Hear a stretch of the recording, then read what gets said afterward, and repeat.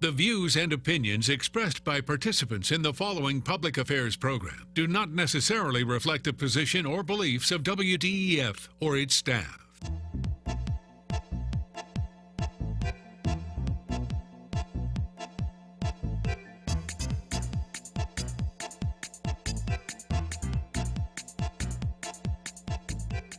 This is Point of View, celebrating a world record-breaking 62 years of quality public affairs programs from the studios of WDEF News 12, Chattanooga.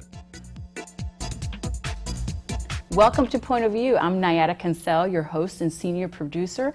I'm so excited to have a guest host today, Mrs. Donna Christian Lowe. Donna, how are you? I'm well, thank you. So happy to have you here. I'm glad to be here. Thank you for having me. I'm welcoming our guest today, Miss Vanessa Jackson, with the Office of Multicultural Affairs. How are you doing today, Vanessa? I'm doing well, ladies. Good. Thank you so much for having me on Point of View. We're happy to have you as well. And as a full disclaimer, I do sit on the board of the Office of Multicultural Affairs, but we have a very specific thing to talk about today. What is that, Donna? It's fair housing. Vanessa Jackson, tell the viewers, what is fair housing and who can benefit from fair housing? Fair housing is for all of us. We all can benefit from fair housing. The Fair Housing Act was made law in 1968. Actually, it signed into law a week after the death of Dr. Martin Luther King Jr., who worked so hard to eliminate racial discrimination and barriers for all of us. But what it does is that it prohibits discrimination in the form of buying, leasing, or selling homes or apartments based on the 7 protected classes. Now, can you tell me a little bit more about what the laws are for the renters? What protects them? Okay, for the renters, when we talk about 7 protected classes, we're talking specifically about those characteristics that cannot be a criteria to discriminate against. So we're talking about race, color, national origin, religion, sex, familial status, and disability. So all of those characteristics are ones that cannot be categories that you can be discriminated against in housing. So that plays a major part in all of us who seek housing in some form or another. So we've seen a recent uptick in the publication, the social media, Your Rights, sharing what our rights are.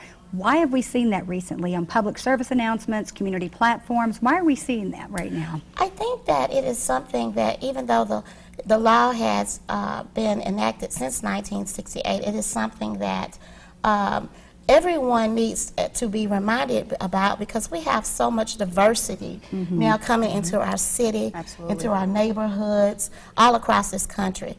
And the immigrants and refugees and all of us need to know what our rights are.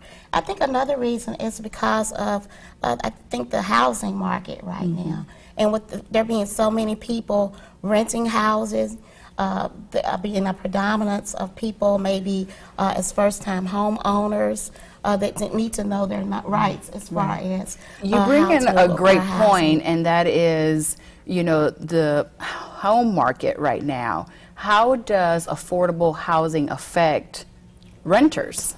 Well, it affects renters in a major way, you know, in that people are looking for affordable housing, as, you know, perhaps their income is not increasing commensurate with the amount that is being charged for the lease and sale of housing right now. It makes it all the more important that people know what their rights are, because they may encounter a landlord that may want to discriminate against them based on some of these 7 protected classes. And the better that they know their rights, the more likely they are to be able to eliminate those barriers to them being able to find affordable housing. So it makes it a lot more difficult for them to find housing in this kind of market, period. But when you add the factor of race and discrimination on top of that, it makes it a daunting task. So last question, share with us one case, a quick case and an outcome. Can you share that with us? Well, I can share, rather than a case, I'll give scenarios. There are various different scenarios that exist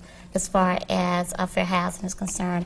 I'll give one that people may not be are very well versed in, and that is familial status. People can be discriminated against based on the composition of their families. And the Fair Housing Act prohibits discrimination based on familial status, that is, households with children in them 18 years of age or younger. So there are some landlords that don't want to rent to families who have a lot of children, and they may want to try to charge additional fees or so forth to try to act as a barrier against providing housing to these families, and that is against the law. When we talk about fair housing, we often talk about the renter or the person that's leasing, but we rarely talk about the rights that the landlords have. So let's flip the page. Okay. Let's talk about the landlords. Okay. Landlords do have rights, and it's important for them to know their rights and to be well versed on fair housing law, because they may step into a situation unknowingly or use language unknowingly that can be deemed as discriminatory against the person that's seeking housing. They do have a right to ask certain questions, to ask for an application, to ask for security deposits, but they have to know the boundaries of the law. And that's the reason why fair housing, education, and outreach is so important to all of us. And in the Office of Multicultural Affairs, we do a lot of education and outreach. And we have an open door policy as far as individuals who may think that they've encountered a discriminatory act, and perhaps they need to run the scenario by those of us in our office to see what course of action they should take to see if they have a legitimate complaint. And I know you guys are currently hiring testers. What do the testers do? Well, testers are not employees of the city. They are actually individuals that are used throughout cities throughout the nation that pose as, I guess, mystery shoppers, so to speak. Okay. Okay. They go and they pose as being someone who would like to rent a dwelling, an apartment, a unit, and they just actually denote and record the business practices of that landlord or that leasing agent that they come into contact with.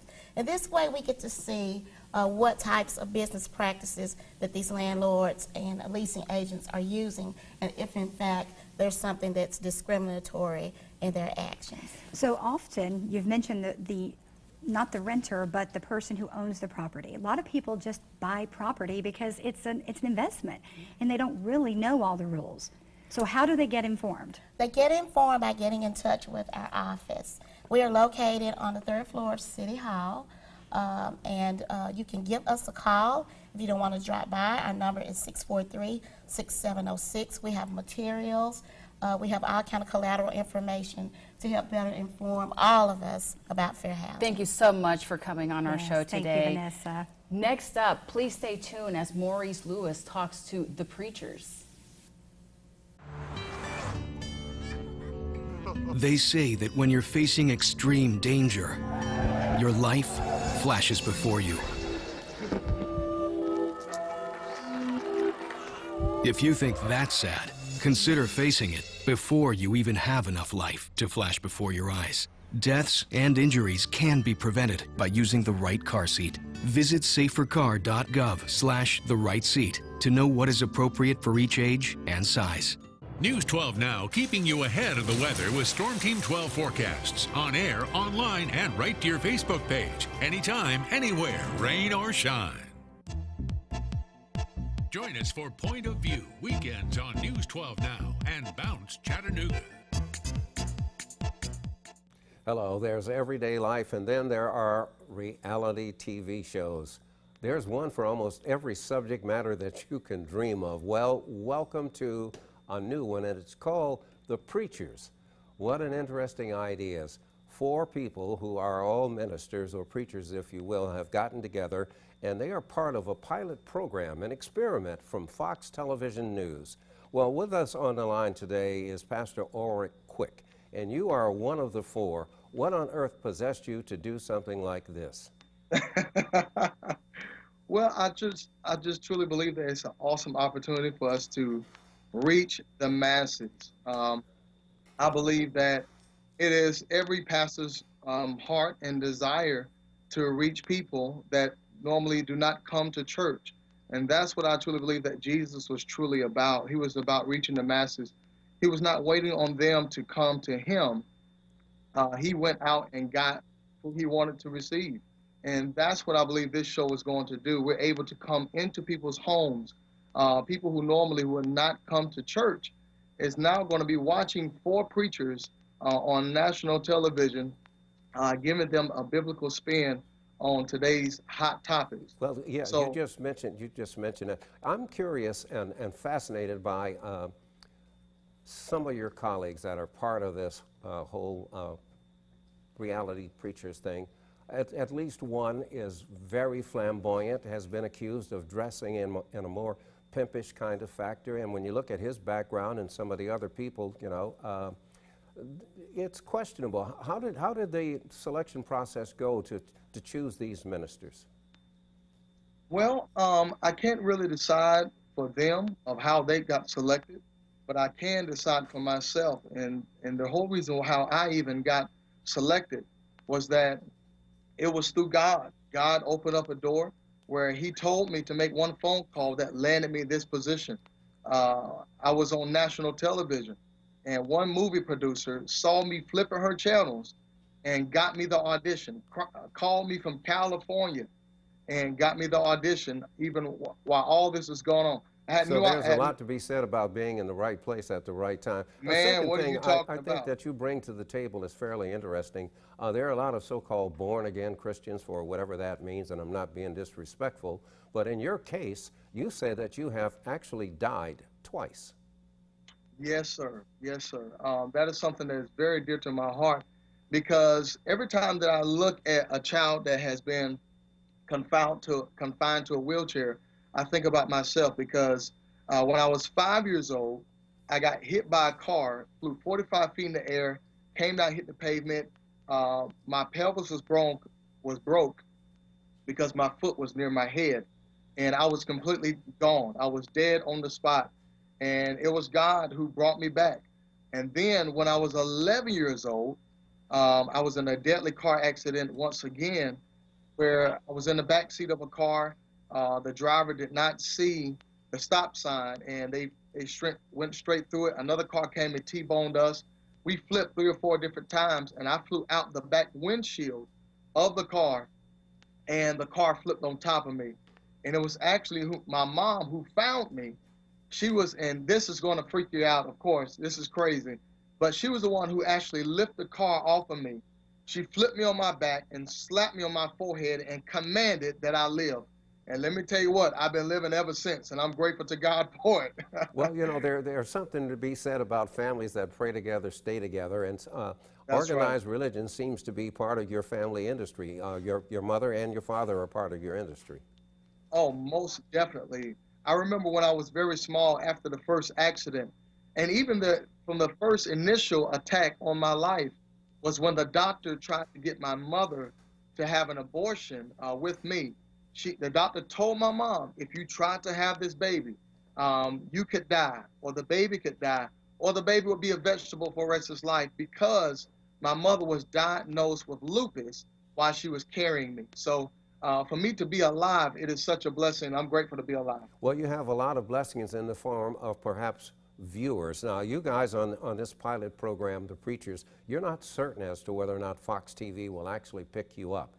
What does it mean to you and the others? The others have the so-called mega churches, and a lot of people respect that kind of industry, and some people say it's just another brand for hucksters.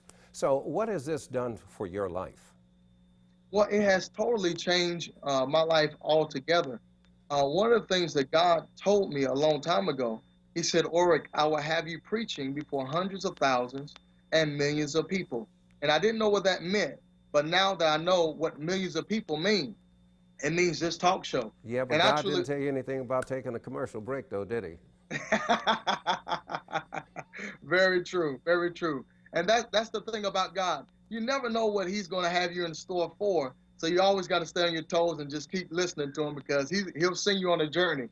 That is most definitely true. Yeah, you're somewhat different than some of your colleagues. One of the other gentlemen in particular dresses very lavishly. He lives like a player. Some of these guys, they couldn't, if their records were known, could not get a job in McDonald's or any place where they had to open and close the cash register. But there's a certain amount of forgiveness that goes along with preachers, and now those guys and others can actually have access to millions and millions of dollars. Exactly, and that's what I love about the body of Christ. And the truth be told, if I probably should not been qualified as well, but that's one thing about God. He once you give your heart to Him and you are forgiven, your past is over. Now, of course, you have to deal with certain consequences of your actions and all that.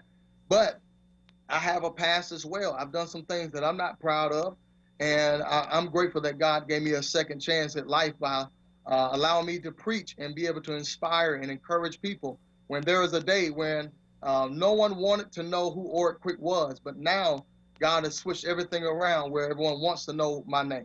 Well, it's not just God. It's a pretty powerful public relations a team that's also working over there at Fox News. You're here because of Doris Rollins, and she seems to believe that this whole experience for you is not really going to change you as the kind of person that you are. Most definitely not. Mainly because I've been prepared for this whole situation. One of the things that you got to know is that when God blesses you, He always prepares you before the blessing comes. And one of the things that I'm very adamant about is being humble. And I can care less about this arrogant attitude and all that. I'm going to be who I am because I'll be more successful being who I am than trying to be like someone else. Well, Pastor Orrick Quick, we're going to have to take your word for that. Now, you know I will be watching along with a whole lot of other people to see what's happening. Thank you very much for joining us on Point of View. And by the way, our show will continue. And when we come back, there's an organization that many of you have probably heard of. It's called the 100 Black Women. Now, what do? Please stay tuned. Jimmy can't sing, and Tommy can't dance, so we're gonna put some ants in their pants. Aww. Kids will spend 22 minutes watching us, the super duper party troopers, sing about ants in their pants. Isn't that funny? Ants in their pants, they got ants in their pants, they've got ants in their pants. Brushing for 2 minutes now can save your child from severe tooth pain later. 2 minutes, twice a day. They have the time. Welcome back to Point of View. I'm Nayetta Cancel, your host. With me is my guest host, Donna Christian Lowe. Donna, welcome back again. Thank you. I'm glad to be here now. We just had a very interesting segment with Maurice and the preachers. Yes. And interesting people. Yes, very interesting information. Yes. But who do you have with us today? Well, today we have the National Coalition of 100 Black Women.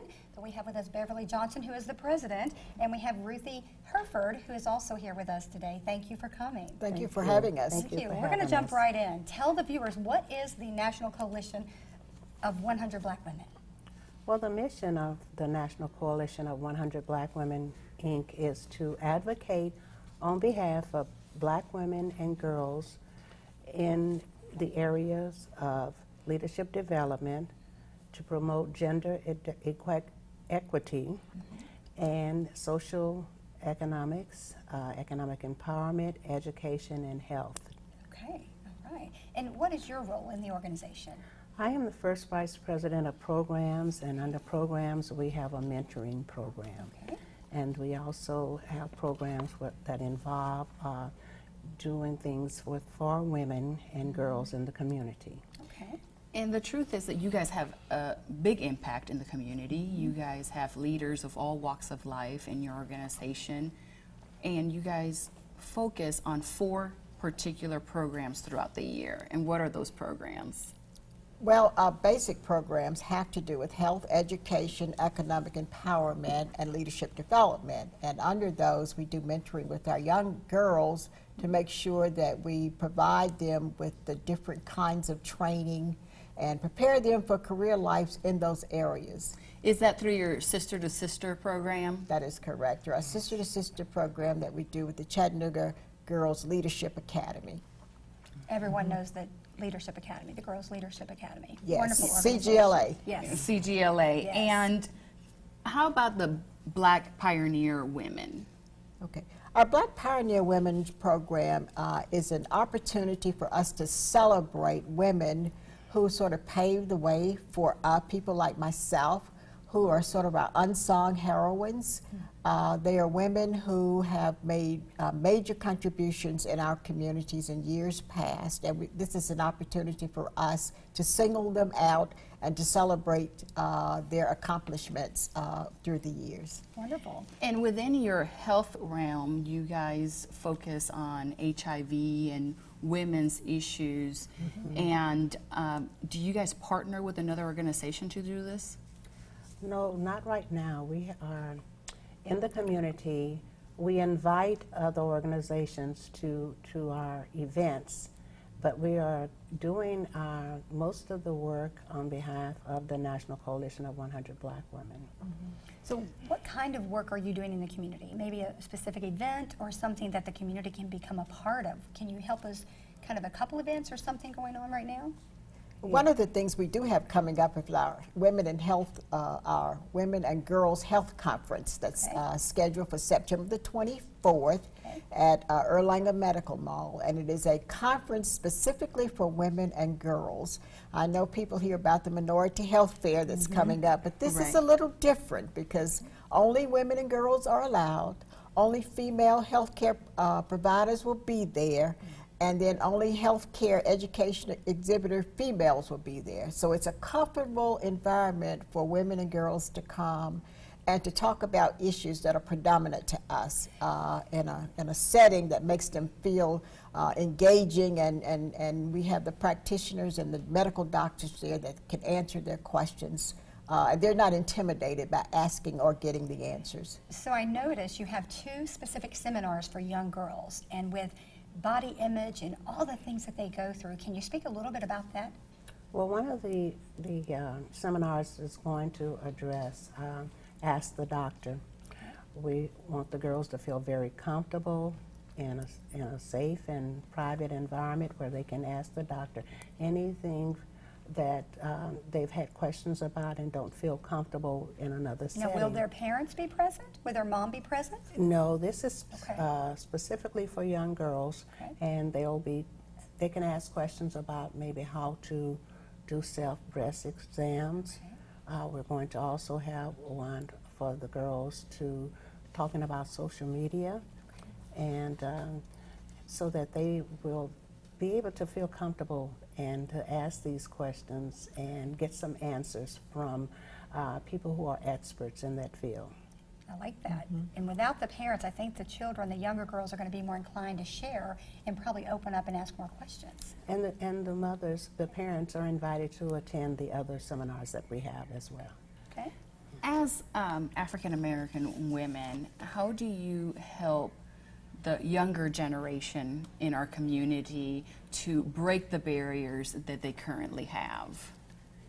The barriers that they currently have? Correct. Such as?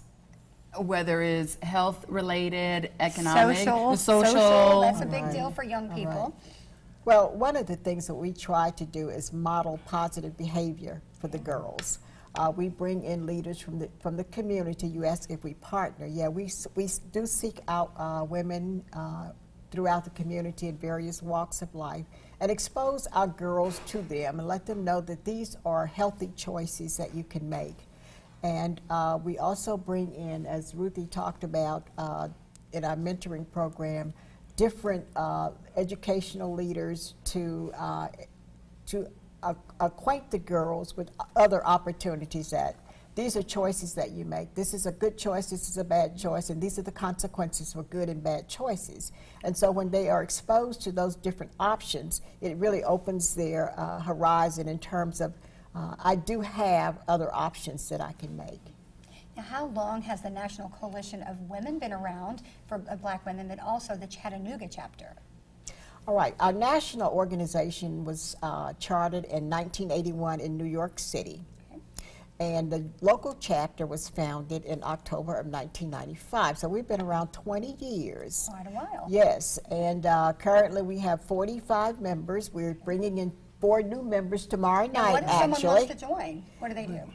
Well, you have to be invited to join. Special invite. And so we do look for a diverse group of women so that we can ourselves benefit from them being members of the organization as well. And so we've been around for about 20 years. We have chapters throughout the country. And as a national organization, we come together at least twice a year with our other chapters from around the country to talk about the different programs that we're doing. Wonderful. Well, ladies, I want to thank you for your tremendous efforts in our community, and we look forward to having you around often in our show. Donna, it's been a pleasure co-hosting with you today. It's been a pleasure with you, Nyada. I hope to see your face around a little bit more as well. And please stay tuned for next week when Maurice Lewis brings quite an enchanting show. This is Nyada Cancel with Point of View. Closed captioning provided by the following. Funding for this program is brought to you by Barnett & Company, specializing in tax-efficient strategies for the preservation and distribution of family wealth, offering continuous investment management with a focus on long-term strategies. Areas of service include investment, estate, education, and retirement planning. Barnett & Company, the power of compound returns over time. More information can be found on the web at barnettandcompany.com.